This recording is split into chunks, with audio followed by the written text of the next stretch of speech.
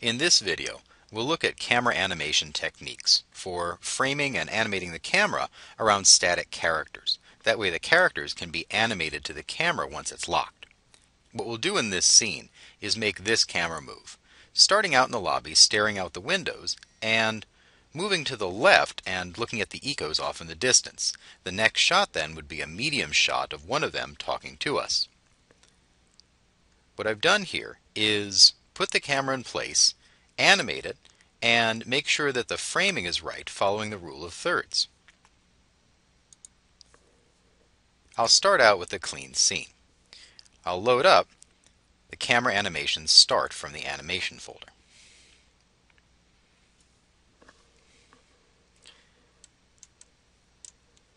Here's my starting scene. I've placed the two characters in as statues to give me a focal point for the camera. I'll animate them later. In 3ds Max, to make a camera, go to Create and Cameras on the command panel. There's two kinds of cameras available, a target and a free camera.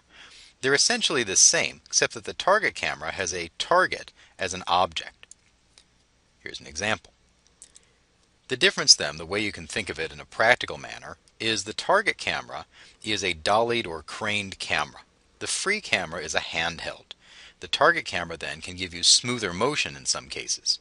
Really, I find both work equally well. It's a personal preference which one you're more comfortable with and which one you'd like to use.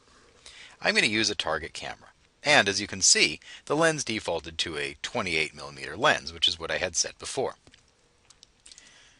In the lenses, the lower the millimeter or focal length, the wider the field of view. I'd like 28 for interiors, as it doesn't cut down on the distance in the room as much. I'll go into a top view and press G for grid and F3 for wireframe. That way it's easy to see.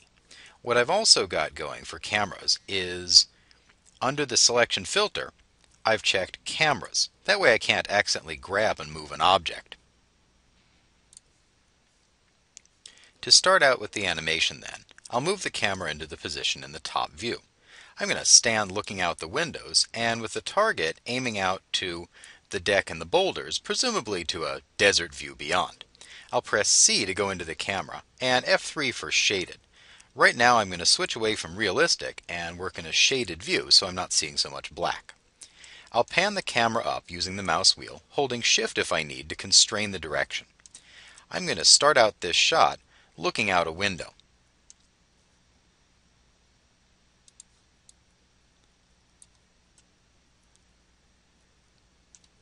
I've panned my camera over to look out the biggest window, and I'll dolly the camera in so that I can see just the deck and the boulders. I also need one more thing for animating a camera. I'll go to the render setup, and on the output size drop-down in the common tab, I'll choose HDTV. That's our aspect ratio for this competition. I'll click on the 1280 by 720 button. Really what I care about is this, the image aspect of 1.77 or 16 by 9. Now I'll press Shift F, and in the view, the yellow line shows what's within the rendering. This is pretty good. I might want to pan over a little bit to get that starting frame set, and use the Orbit tool to rotate the camera, making sure I don't pass through any framing members on the window.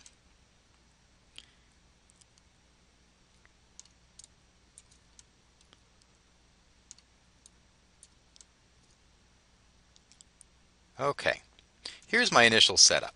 I'm looking out over the garden, over the deck, and I've got a major rock here on the 1/3 line vertically, and also these rocks are on the 3rd line horizontally. This draws the eye into the view. To animate the camera then, I'll use Auto key. I'll press N and go over to the right frame. I need to check in my time configuration if I've got the right frame rate as well. I'll click on the time configuration. And for this, I'm going to set the custom frame rate at 24, or I can choose film. I want to give myself enough frames to play with.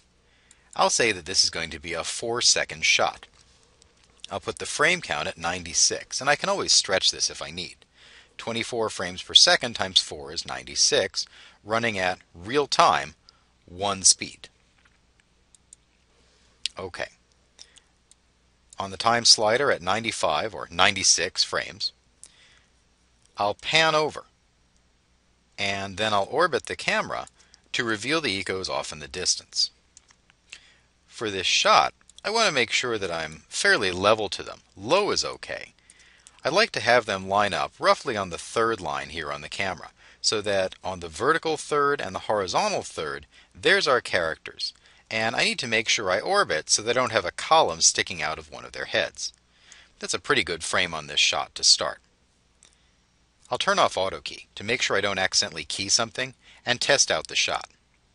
When I hit play, the camera pans to the left and reveals the ecos. Pretty good shot. I need a little more tweaking on it to make it really work.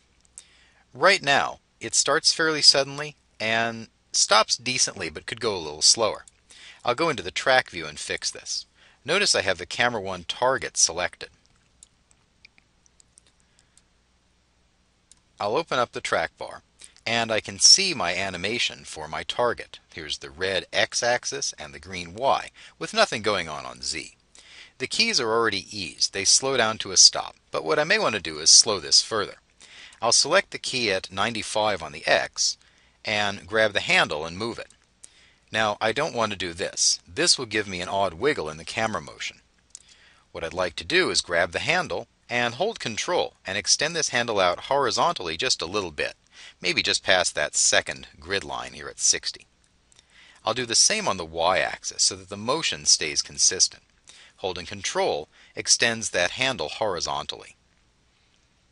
Now I've slowed the motion on the target as we come into that 96th frame. What I can do is right-click in the view and choose Select Camera from the quad menu.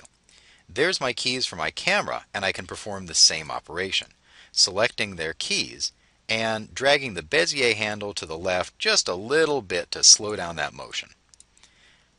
Here's the y-axis. And now I've got a nice, easy motion into that shot. I'll go back and check. I start off the window, I pan to the left, and slow down to show the ecos.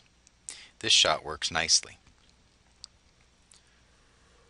At this point, at the end of this shot, my depth of field should be focused on them, and I'm ready to cut to a medium shot of them talking, or maybe one of them will turn and look at us as part of this animation, and we can cut to the next scene.